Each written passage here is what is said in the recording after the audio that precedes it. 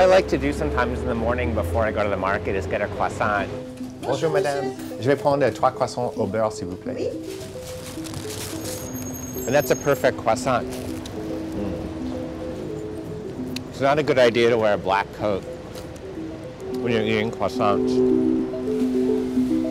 So I always like to look around and look at everything first before I decide what to buy.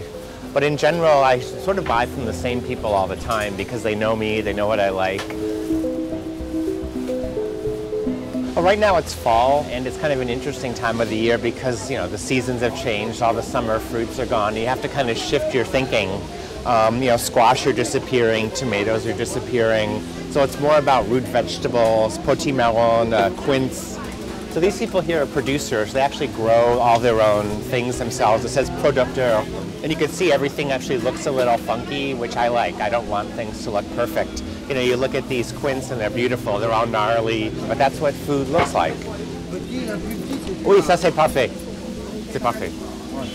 I always say France is kind of like an airplane bathroom. When it's your turn, you have all the time in the world. But when you're waiting, you just get really anxious.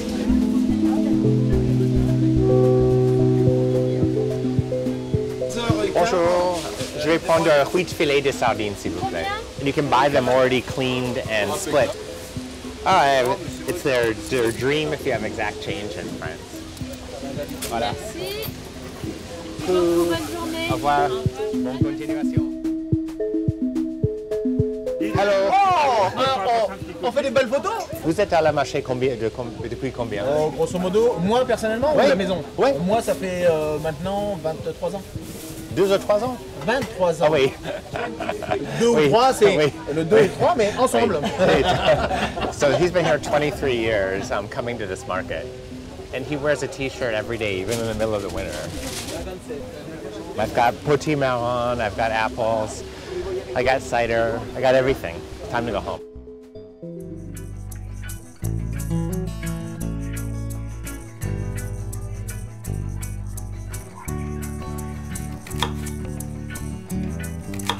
This is a classic French dessert, tarte tatin. These are some apples that I picked last weekend out in the country.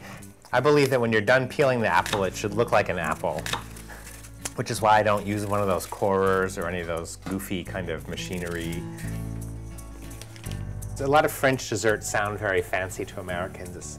They say, oh, tarte tatin, it must be something very difficult. It was actually a very simple dessert. This is going to cook on the stove top for about half an hour. While this is going, what I'm going to do is go ahead and deal with this potimarron. So carefully cut this in half.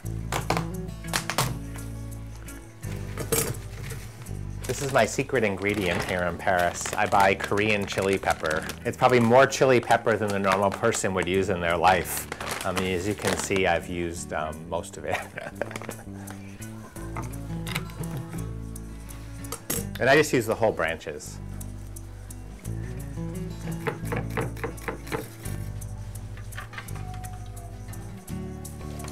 Very difficult recipe. It's extremely important that you use precise measurements.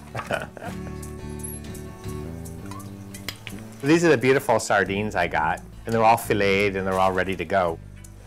So we're just going to cut these super thin. Freshly ground black pepper.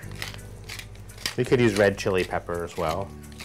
I often put this on, which is furikake. It's got seaweed and salt in it and sesame seeds. It actually is quite good. I'm going to use it in place of the salt. So this just goes into the oven until they're cooked, and it doesn't take very long, maybe 10 minutes. So I've just got some dough here.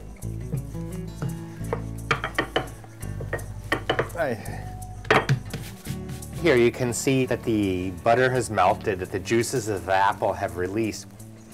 So just tuck the edges in.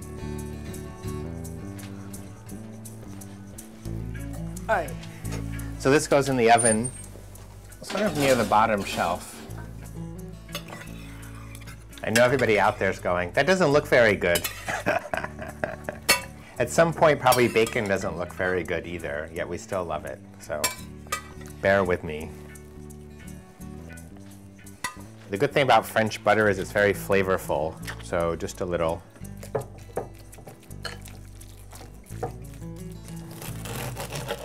I got yelled at the other day by a French friend who told me I cut bread too thin because I was cutting it like that. She's like, David, no, you must cut it thicker. So, okay, so let's give it a taste.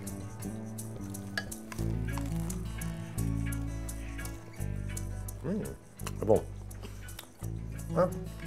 perfect. This is that cider we got at the market. It's really fruity and it's not sweet. People think, oh, cider, it's going to be sweet. One of the nice things about France is that people aren't concerned about certain foods looking a certain way. They really are more concerned with flavor. They're very happy to eat anything that tastes good. That's much more important. And I like that. I agree with that.